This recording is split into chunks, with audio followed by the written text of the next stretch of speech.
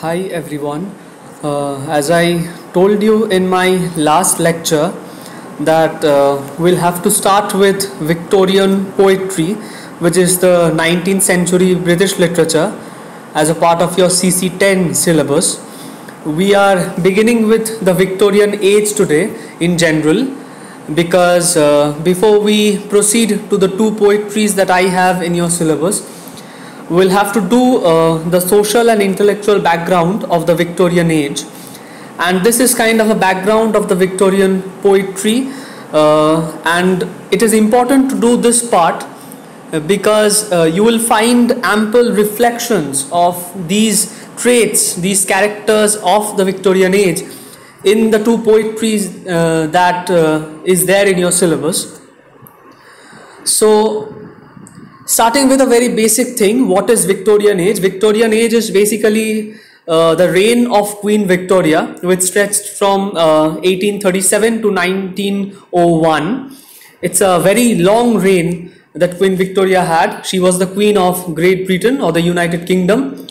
And apart from the Great Britain or United Kingdom, she was also the head of the colonial states, because as you can understand from the dates that this was a part where colonization was at its height, and Britain was in charge of many colonies including India. So Queen Victoria was also the Empress of India, if we so call her. Now I have divided this background, or the social or intellectual background, into several parts, because if I do this in one part, it would be a very long video. So I've decided to do it in a few parts, maybe 4 or 5. So this is the first part of the video, and we'll see these characters or traits of the general character and trait of the Victorian age in parts. So this is the first part where we deal with the scientific progress, or the spirit of scientific progress, and along with that the crisis of faith. And this crisis, this duality, this antagonism between scientific progress and faith rests at the very heart of Victorian age and finds ample reflection in any Victorian literature for that matter. So we'll begin with this, the social and intellectual background of this age. Now coming to the history of religious faith, in the beginning of the 19th century, there was obviously faith which dominated the society, and it was a very God-centric society where God was at the middle of everything. And there was, of course, from even the beginning of the 19th century, there have been considerable scientific progress and new discoveries and everything. But religious faith, as the belief of God, belief of the presence of God, and science, these two, which were exact antagonists with each other, two opposites, were seen to be in a beautiful accordance. Like they, both science and religion, religious faith, they accommodated each other within themselves. So this was in the beginning of the 19th century.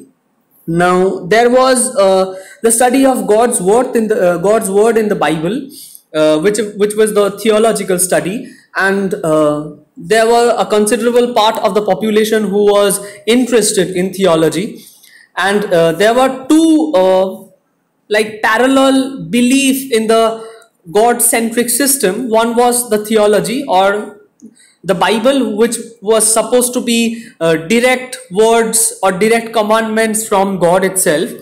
And there was also nature, which acted as the representation of God's work. And this was a very romantic idea in the beginning of the 19th century. Means romantic age is still not over yet.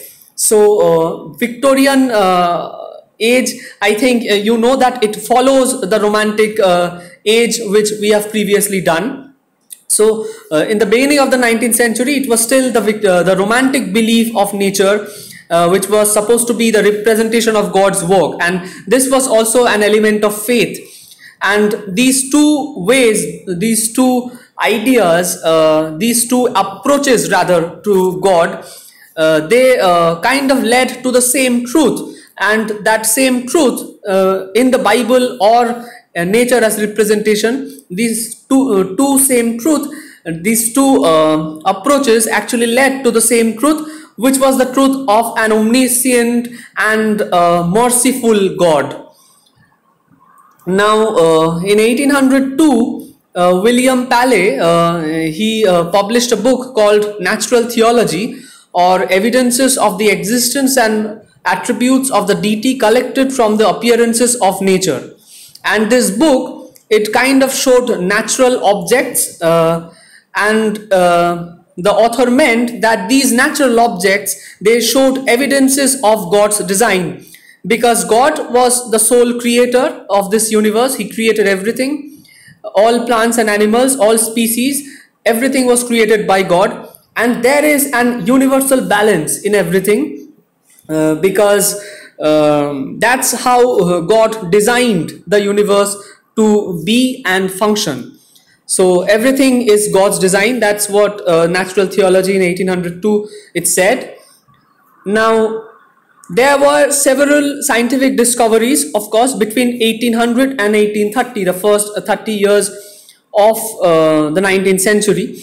But in 1833, between 1833 and 1836, there were published the Bridgewater treatises, which were a series of 5 to 6 treatises, and it showed how natural theology could be reconfigured in various ways to accommodate these new discoveries. Now, as I've said, that was the spirit of the at least the first half of the 19th century, that both science, scientific thought and religious faith, they coexisted with each other. And this Bridgewater treatises, it showed that natural theology, or the study of God and creation, it could be reconfigured to accommodate the several scientific discoveries that happened between 1800 and 1830. So, suppose there were some scientific discoveries, and these theologians, they changed theology, they edited the natural theology in such a way that it showed that these scientific discoveries were not really man-made, but these scientific discoveries could also be defined or let's say deduced by natural theology, like in the belief of God. Now, this was the harmony between science and faith that always existed till that was really mainstream till 1860. That was a part of at least the popular belief till 1860s. Now, there were some countercultures to this popular belief, to this mainstream belief. Counterculture is something that is not a part of mainstream belief, but it counters or challenges the mainstream belief. So there were a few, let's say, minor countercultures that were there between the first 60 years of 19th century. And these countercultures were kind of threats to the religious establishment or theology that existed in the first half of the Victorian age. Now, the first came, that was not from Britain, that came in 1820s in France, and this might be one of the effects of the French Revolution, which of course ended before. Now, there were some forms of science which suggested that the role of God or the existence of God is really restricted or non-existent. There were some scientific discoveries, some theses that were published in 1820s in France that challenged the existence of God in any way in the universe.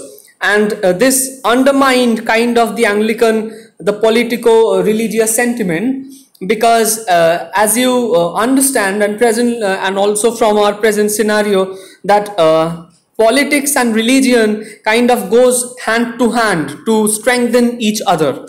Now, that was the case in Victorian society as well. Now, these countercultures were the only thing that challenged these beliefs. Now, the next challenge, the next counterculture came in 1840s, this time in Britain itself. Now, some British geologists, they made some discoveries which were really concrete evidence that the earth's processes, it was a study of the earth's processes that this geology studied, and these were not kind of matching with the book of Genesis. Now the book of Genesis is a part of the Old Testament of the Bible, and it talks about the creation of the world, and these British geologists, they studied some of the earth's processes that kind of did not match with the knowledge, that match with the things that were said in the book of Genesis of the Bible. Now one of them was that it was found that the earth was at least 1000 years older than what the Bible suggests. The Bible suggested one date where the earth was created and the universe was created and everything was created by God.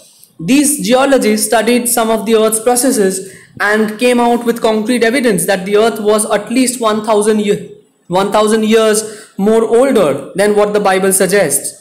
And this discovery in the 1840s by the British geologists, it kind of started to create this tension between the opposing forces, religious men and the men of science. The tension that is a characteristic feature of the Victorian Age. Now 1840s, as you know, it was kind of the start of the Victorian Age, and there is this tension that was there between the opposing forces of religion and science. And this was because till now the theologists rather, they were kind of accommodating every scientific discovery or new scientific invention with that of religion, and they kind of gave a description of everything, that these scientific discoveries were also part of theology and a part of God's design. And this was the first time that they couldn't, because these geologists and these British geologists, they came with some concrete evidence, and that was the result of the tension. This was the start of the tension. Now the major groundbreaking thing happened in 1859, and this is most important. In 1859, Charles Darwin published his thesis called The Origin of the Species. And the earlier threats to the religion, they were small countercurrents, small countercultures that existed, but they were not a part of the mainstream belief. Till 1859, the 1860s, it was part of the popular belief that science and religion could coexist together in harmony, in some kind of harmony.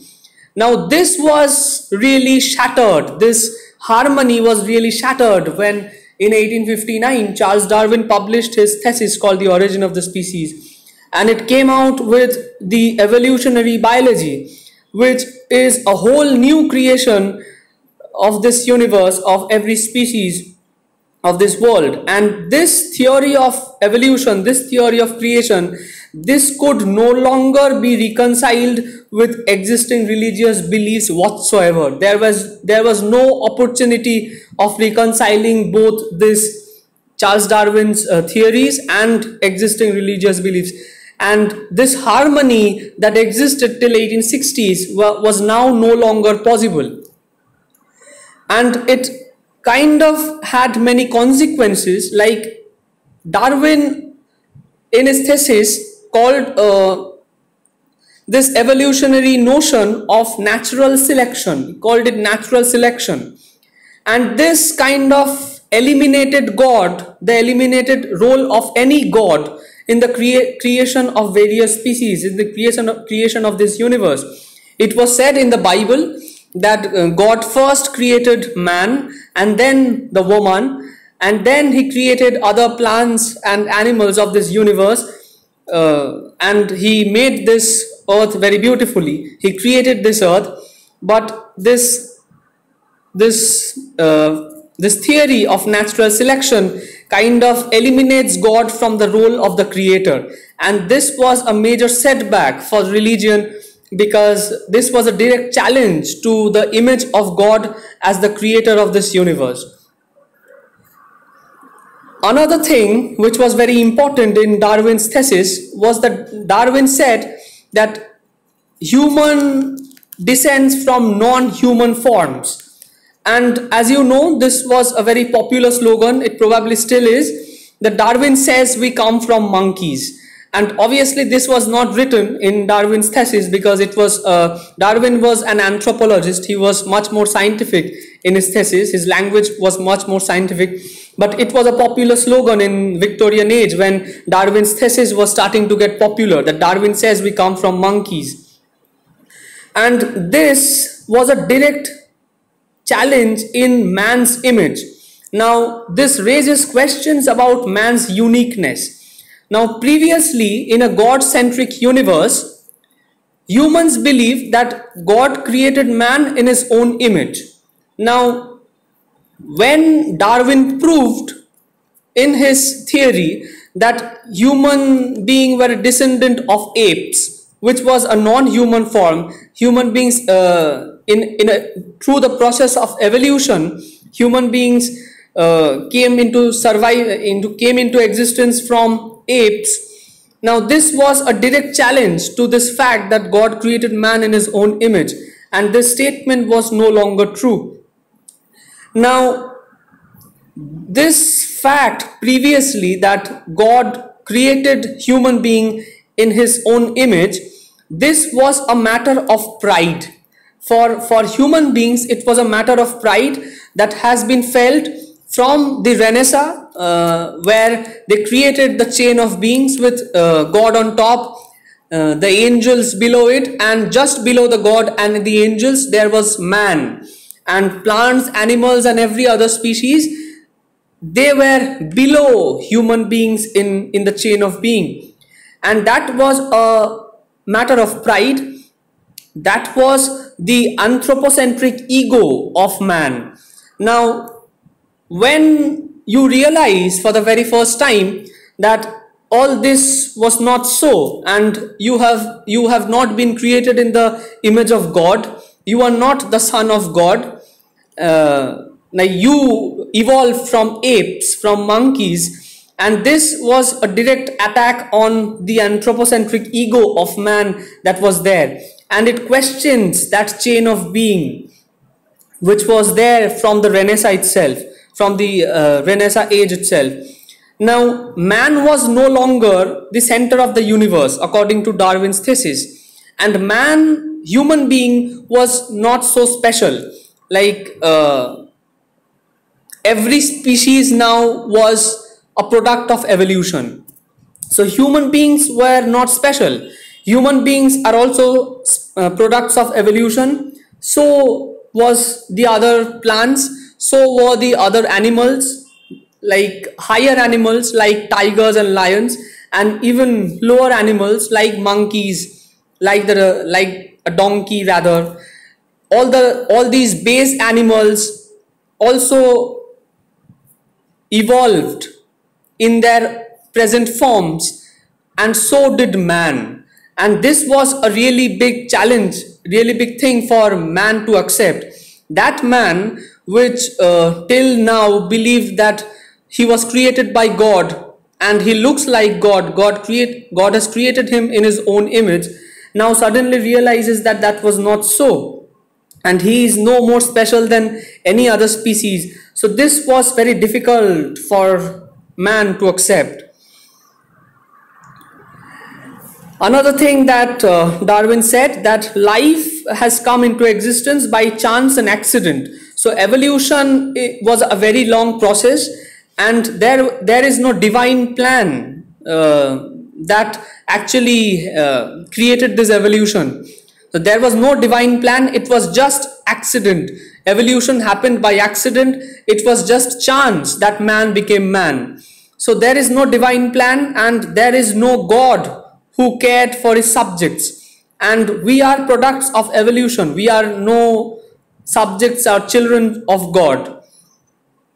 And this is, I think, best described in Thomas Hardy, because this philosophy of chance and accident, which was actually became a Victorian part of the Victorian popular culture after Darwin's thesis, was adopted by Thomas Hardy in a great way. And another thing that Darwin said, that we could exist because it was the survival of the fittest, and the species which we are seeing now has evolved in that way, and only the fittest of the species are surviving now. And in this process of evolution, which took thousands of years to actually happen, many of the species have died, and it is only possible for the fittest to survive. And this was the struggle for existence that was inherent in evolution. And this was not in terms with the universal harmony that religion had taught them. Now, in the universal harmony, this whole universe was God's design, and man and every other plant, every other animal, every other species was part of that design, and every other species actually existed because of God's benevolence and God's mercy. Now, this survival of the fittest, where everyone had to struggle for existence, this was not really in terms with the universal philosophy, the universal harmony philosophy that was a part of theology, part of religion. Now, the scientific progress, and along with it the development of a scientific temperament in the society, this split the Victorian society into two halves. One who actually were men who believed in science and this scientific temperament and could actually adapt to the scientific temperament, which was the new world order. And the other half of the Victorian society, they couldn't adapt to this new system, this new order, and they were still conservatives who actually believed in God. And this split in the Victorian society is best expressed in Victorian poetry. In Matthew Arnold, it kind of showed a kind of pessimism, which was the world of doubt and skepticism, which scientific thought had triggered this doubt and skepticism. And it is best expressed in Matthew Arnold's Dover Beach, which said, "The sea of faith was once too at the full at the earth's round shore." The sea of faith, which was God's benevolence and religious faith, this was kind of a protective layer in existence around the earth. And now I only hear its melancholy long withdrawing roar. And now this sea of faith, now this protective layer of God's benevolence, now it's slowly withdrawing, and human being realize that we are alone in this universe. We are alone in this uncaring universe, and there is no God to actually protect us. So this throws man into the depths of pessimism that is best expressed by Matthew Arnold. And Arnold is kind of a representative poet of this pessimism. Now, the other part of this was obviously the optimism which was there in the conservative population, because many people still believed God and totally disowned scientific progress. It's not that Robert Browning is one of them, but this optimism can be seen in Robert Browning's some of the Robert Browning's poems. Like in Pippa Passes, he says God is in his heaven and all's right with the world. So God is in his heaven and there is nothing to worry, everything is right with the world. So this was a kind of optimism that Robert Browning has showed. And at the end of this lecture, I would like to say that after Darwin's thesis, after this rise of the new scientific temperament and its conflict with the existing religious beliefs, there we have, as a result of this, a world of conflict.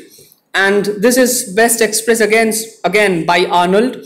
And he writes in Grand Chartreuse that wandering between two worlds, one dead, the other powerless to be born. And this is the two worlds, the two belief system, the old one of religious belief, the old world of faith, which was now dead.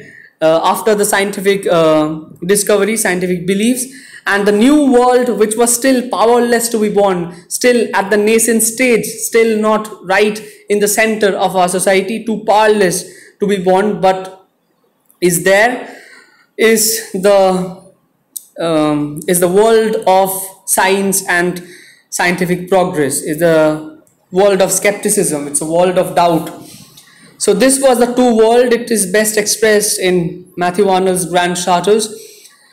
And this ends the first part of this lecture about social and intellectual background of the Victorian age, or Victorian poetry in specific.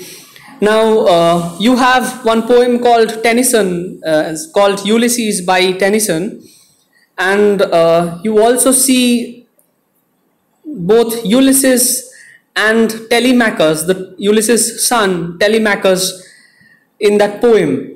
Now obviously Ulysses, apart from the literal meaning of the poem, it also has a metaphorical meaning that we'll discuss. We can see Ulysses actually representing, and we can see the representation of this world of conflict in Ulysses as well. So I hope you read the poems that are in your syllabus, and I have also given you several other poems that I thought were that were some of the great works of the two poets, Tennyson and Browning, and I have selected those poems because I think they kind of really represents this Victorian world. So I hope you read the poem at your leisure, the both which are in your syllabus and the other poems that I have given you, so you get an idea of this. And we'll continue with this series of lecture with social and intellectual background from next lecture onwards. So thank you.